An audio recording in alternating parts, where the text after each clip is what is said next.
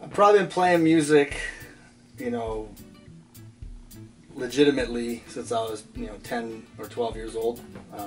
But, always been a musician.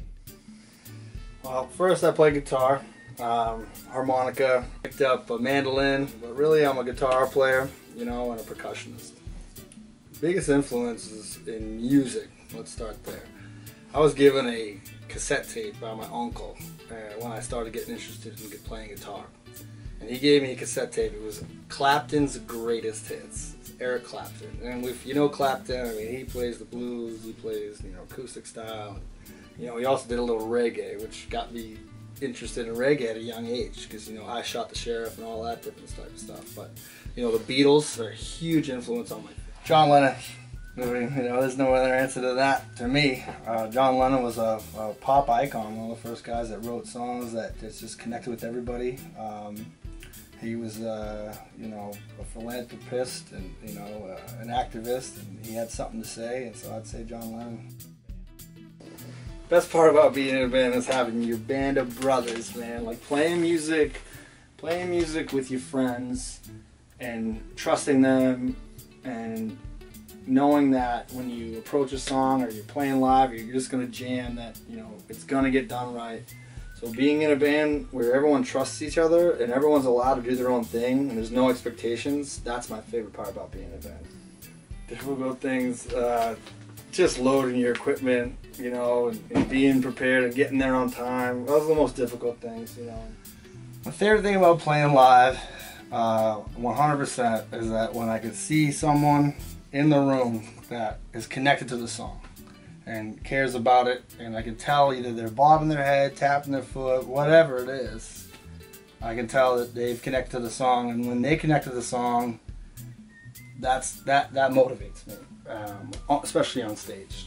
It gets you excited, and I think I play better when I know that I'm connecting with people. So my goal always when playing a live show is to enjoy the music and have fun, because if I'm having fun, someone else will have fun too. And that's a pure blessing. Every time I go into a recording studio, it's all excitement. It's like, you just are dying to finally put something down where people can hear you, and my experience every time I get into a studio is exciting and more or less, and we're just hopeful that we'll get something out of it.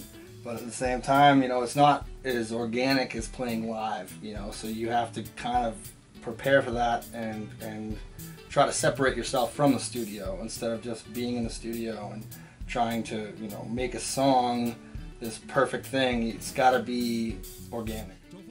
The best advice I have for an aspiring musician is find your buddy or somebody that's better than you are and play music with them or jam and hang out, because I learned how to play music better by playing with other musicians. So if you're aspiring to be a good musician, get out there and play with someone who's better than you, and not just because of that, but because it's going to grow and it's going to make your music better.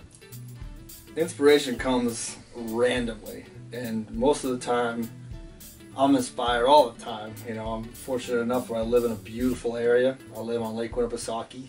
I live close to the White Mountains, and I live here with my beautiful wife, who's from out west, and she's taken me across the country and shown me many places I thought I'd never see, and they've been very inspirational to us and songs we've written together.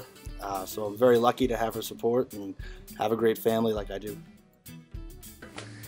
What I'd like to do next in my music career is get back in the studio and finish up what should have been finished up a long time ago. I've never really put out a full-length album, and that's the goal.